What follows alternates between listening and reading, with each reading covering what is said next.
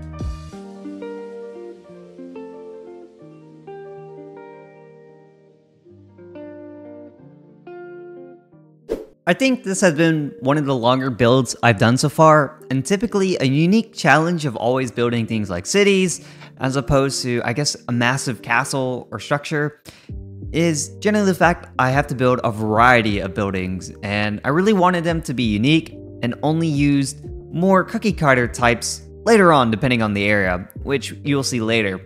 But most of these buildings along the dock here, I wanted to have a central street and have the buildings go all around it. Now, most of these buildings I wanted to imagine along the dock are probably things like stores and restaurants. Maybe some of them could be residents. I don't know, it's a medieval city, may not have the greatest urban planning and zone management, so you'll see me really trying to experiment with all sorts of layouts. And some of the buildings I feel are more intricate, but sometimes they can be super simple depending on the style. And I think that's okay, right? That sometimes you have super intricate and unique buildings that have all sorts of designs in them. And then sometimes you build a square with some windows and it's a shack because it just makes sense for the area. And getting into one of those building challenges I mentioned earlier, because I have used so many foundations, and especially now that it is a heightened level, it has become very difficult to use walls, and pretty much I can't use fences at all. So if I ever want to make arches or use walls, I have to dig through all the foundations to try and find the wall, raise it up high enough so I can see it. It's, yeah, definitely getting lost in my underground maze of foundations and trying to dig out where the heck this wall is.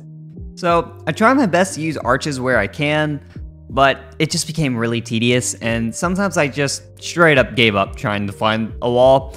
I had to be a bit more picky in where I got to put arches in the city. Probably should have planned more ahead on that, but yeah, we don't do that here. But another cool technique I ended up doing along the docks here is by using fences and then turning them into fence arches using pathways. You can pretty much create planks, and I did that in order to make a more rickety wooden plank that goes around the dock. Now, a weird thing about fence arches, for some reason, whenever they are made into arches, you can't recolor them, unless you stick out a fence piece that isn't an arch and is still a fence, and it's like connected to the arch still. You can then click on the fence, which will then let you recolor the whole archway, and it's weird. It somewhat made it a little more annoying trying to get all the arches recolored, but once I managed to figure out how to recolor the planks, I definitely wanted a color that made them look like they were wet, and it just added another dimension of making this look like a medieval dock. Just, in my opinion, it looks so good. I then proceeded to recolor a lot of the stone foundations to a much more darker stone color, just less bright on the eyes I think, though sometimes I will use a lighter color like on my stairs just to have some contrast. I started to work on more of the detailing of the dock and once again began to put more arches along the wall, and I think once I had finished that, it really nailed down the dock look. And here is an interesting part of making these as well. You know the good old saying, happy accidents? Well, I made the arches in the water as well, and when you put the pathways in the water, they make stones, lily pads, essentially water vegetation, which I did not actually know until I put the paths in the water. And I think once you start seeing that along the arches and my dock, one of those things where I had no idea that when you put paths in water that happens, but once I did, just added another level of detail to the dock. So just one of those things of, I did not mean to do that, but it worked out and I like it, so we kept it. I'm going to be really working on a lot of the buildings now, and kind of as you can see on the dock, there's a big warehouse and another just shack I thought would be a good storage building. But as I continue back onto more of the buildings in the main city, it's just going to be a lot of just figuring out different layouts and making unique builds here.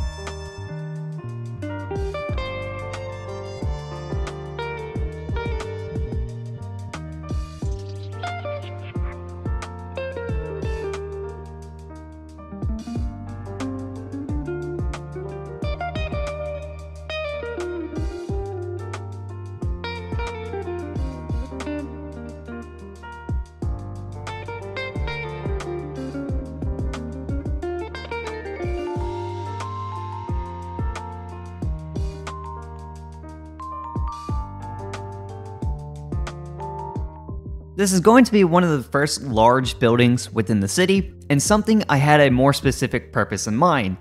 This is going to be a tavern, and definitely one of the more notable points of interest in the city. Now, I do like to imagine it's one of those places you may frequent in like a D&D adventure or something, and always returning here after a big quest and getting rest.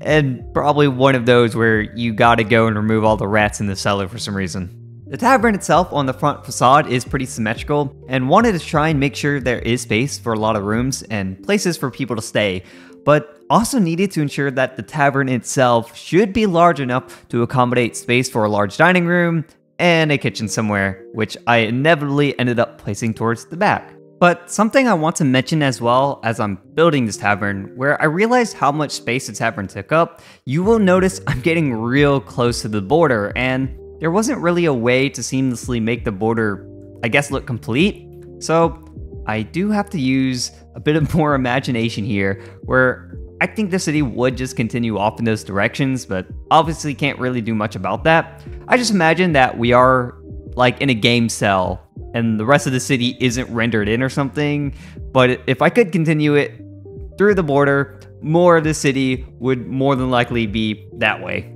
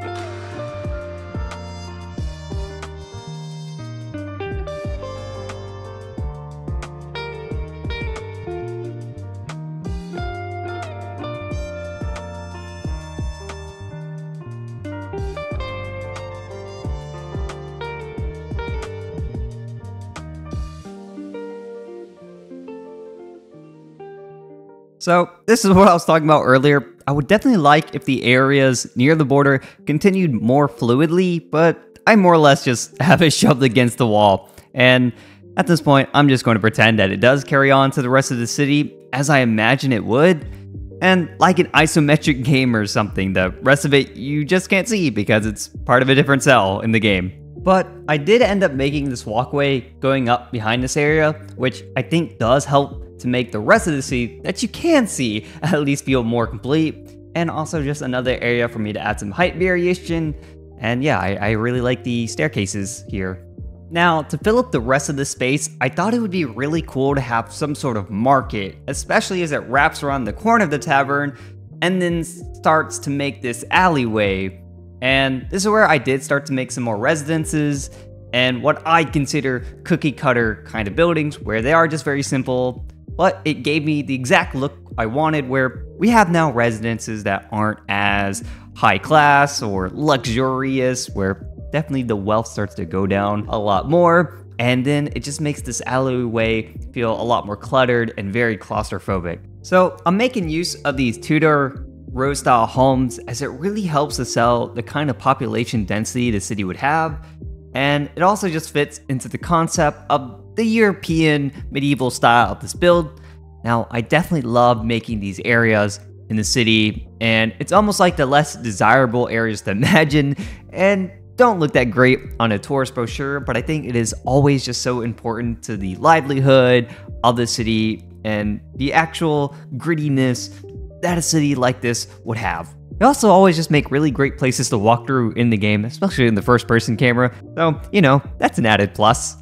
Now, a thing about my row houses, I wanted them to generally be similar, but it is always a good idea to try and give builds some variation, so it's not overtly just the same thing over and over again, even if I consider them somewhat cookie cutter. But I do try and at least give some of these differences between the houses, mainly in color and sometimes in height, just to add some contrast between each other. And then I also snuck a store back here, like one of those trinket shops that sells weird things mostly, but somehow stays in business despite never seeing anyone in there.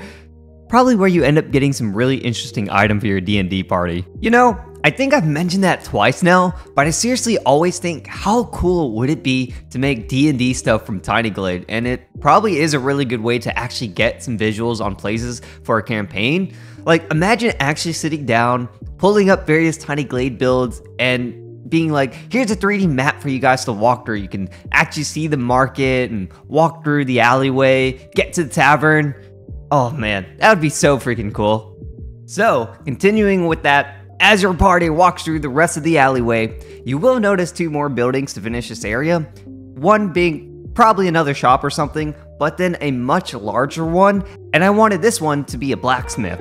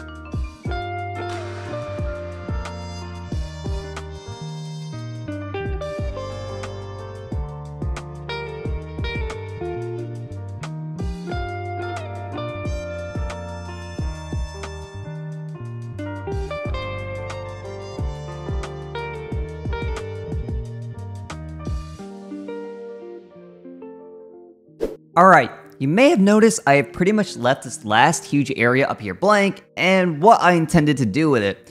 My thought for this part was to build some sort of like headquarters or barracks for what I can imagine to be the city guard. With that, I wanted some sort of castle-like walls, as this would be a large defensible place, and honestly it just looks really cool for the port. So I placed some turrets more or less on the corners and then just connecting them up with walls to build the perimeter of the barracks. And then once I got to the barracks itself, I wanted to make a large space for soldiers to be housed and live in as they keep watch over the port and at least the lower part of the city. I needed to make this building large enough so it would look almost like a massive dorm for the soldiers, but needed to also make sense. There's probably some dining rooms, armory stuff, and a lot of other things going on in there. Then tried to leave a small amount of space around the building outside as to provide some space for training. And once again, If you notice, I am running up pretty close to the back border again, and I've kept the border open as I'd like to imagine if I had more space, the barracks would continue that way, and there would be more things and probably an actual more in-depth training ground. So it is a reason why I more or less keep the borders open and not covered, so it may seem like there is more beyond it. Added a gate tower near the entrance, and then some sort of tower outside of it that was really there because it helps make my curved staircase look right, but probably just another huge tower for the guard to overlook the city. This barracks build did give me a little trouble, mainly because I was starting to become very strapped for space, and still had to make it look big enough to house all the things I talked about before, and also have enough space to just make the building look interesting. So, as you can see, I'm definitely trying to squeeze in as much as I can into these tiny nooks and really fill in the space. And once again, making use of different stylings to add some depth to it. Really love the wood timber style a lot, but coming to the other entrance of the barracks, I thought it would be really interesting to try and add just another heightened platform. This one kind of overlooks the market, and it's like an area for someone to probably be guarding or watching, I guess. Even though it may be kind of tedious, I really do enjoy making these staircases, though I do wonder if one day they'll just make a more dedicated tool for these, because I feel staircases throughout a build, especially when you don't have access to the pathways, is pretty common. So who knows, but that would just be nice to have an actual dedicated staircase tool. But for now, we'll make do with our own, and this staircase goes up to another watchtower of some sort.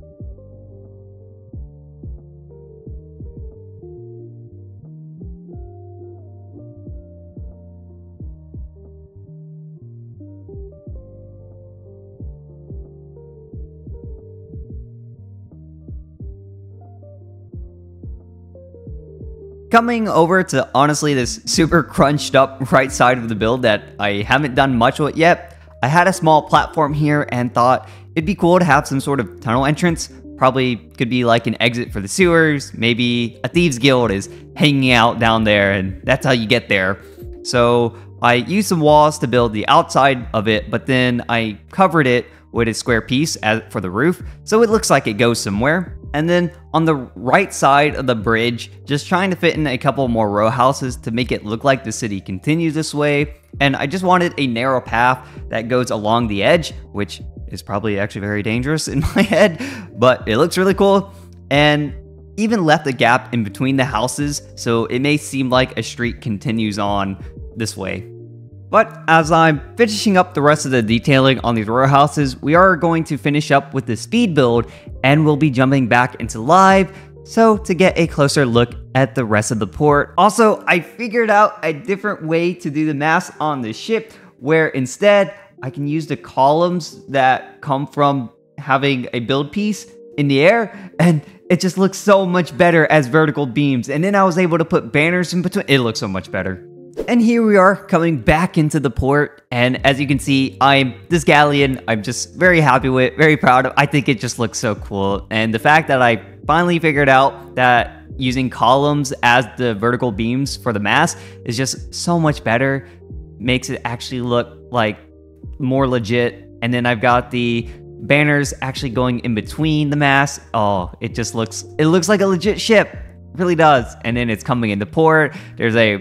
I tried to make a small, I guess, a dinghy, so that exists, and just try to add some more pieces into the water to make the port feel a bit more alive. But as you can see, this is the rest of the build, and also this is a really cool technique I've seen from a video, I think, and it's where you can, if you want decorations essentially just thrown about, you can put a foundation with trap doors in order to try and spawn some decorations. You do have to kind of get lucky, I think, or it's really weird trying to get the decorations correct.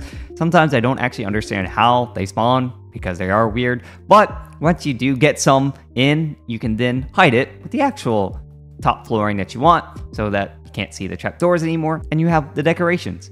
So that's just a cool way to try and make the area feel a lot more cluttered for all the rest of the buildings. And I can imagine that we could name or use your imagination for whatever buildings you think these are. It could probably be shops, restaurants, maybe residents, I'm kind of thinking this is probably like a guild of some sorts.